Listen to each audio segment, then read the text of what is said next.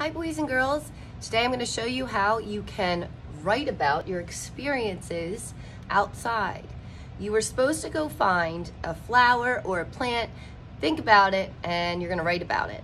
So I went outside and I looked at the trees.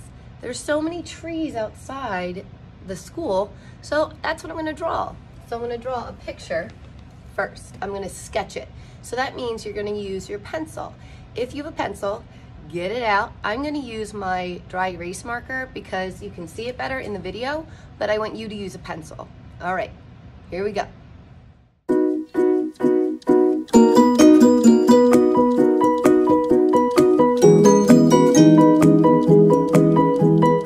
I'm not just going to say, I saw a tree. I'm going to tell you what type of tree it was. I'm going to tell you it was a tall tree with a hole in the middle.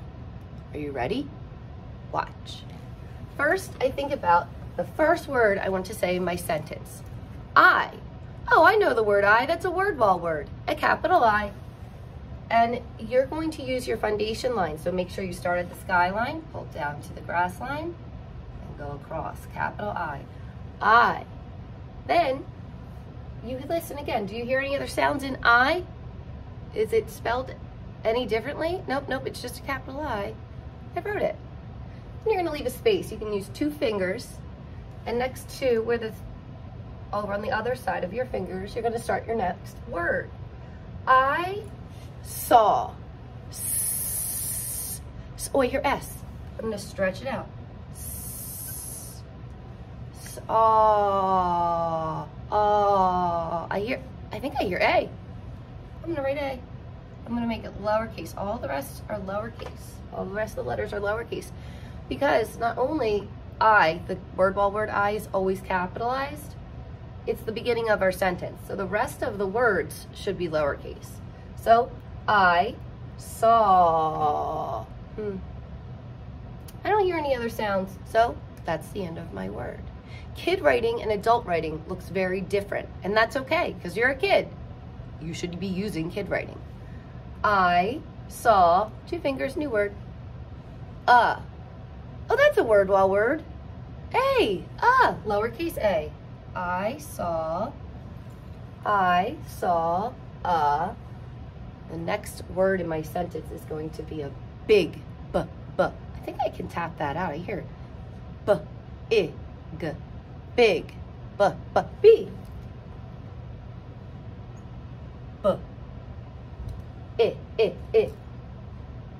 I, G. G. I saw a big, I don't think I'm gonna have enough space for tree. So I'm gonna sweep, whoop, down under I to the next line. I saw a big tree. Tree. I hear a T, so I'm gonna make a T. Oh, I hear R. E. E.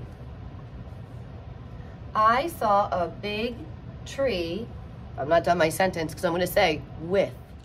I saw a big tree with a. So I need with. So I'm going to write that word. Tree with. I hear a W. With. Hey, TH, I hear TH. I saw a big tree with a, oh yeah, that's a word wall word. I saw a big tree with a hole. I hear H. Oh. Hole. L. I think that's all I hear. Hole. Yeah. I saw a big tree with a hole. Sweep. It was in the middle, right? In the middle of the trunk. I saw a big tree with a hole on, all I can hear is N, so I'm gonna write an N. I saw a big tree with a hole on, two finger space, the, T-H-E, that's a wordwell word, on the trunk. Trunk.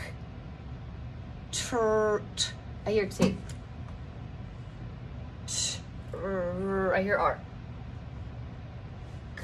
I hear C or K. I'm gonna do my best-ish. I'm gonna go with K. That's what I think it is. I do my best-ish when I am kid writing. I saw a big tree with a hole on the trunk. And I'm done my sentence, so I need a period. I'm saying, I'm done. Stop reading. All right. Now, at school, we would have the adult writing underneath. You can, if your adult is able to. If not, that's okay. Because luckily, I'm a kindergarten teacher, and I'm pretty good at reading kindergarten writing. But I'll show you what it looks like when an adult does adult writing underneath. They would write, I, in adult writing, saw a big tree with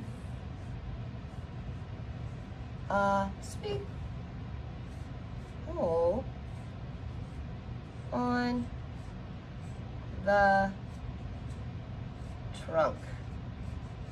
And then, kindergartners, you would touch under each word of the adult writing and read it back. Because the adult writing says the same thing as your kid writing, just looks a little bit different. I saw a big tree with a hole on the trunk. I'll do it again. I saw a big tree with a hole on the trunk.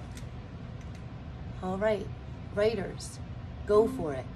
I can't wait to hear about all of the plants and flowers that you saw, and I can't wait to see your kid writing. And if kid writing is tricky for you, that's okay. We're learning. We'll learn together, authors and illustrators. Oh, don't forget to color in your picture.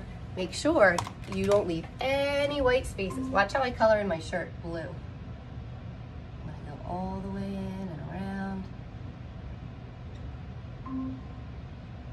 No white spaces. Ta-da! I can't wait to see your coloring and your writing. See you later, alligators.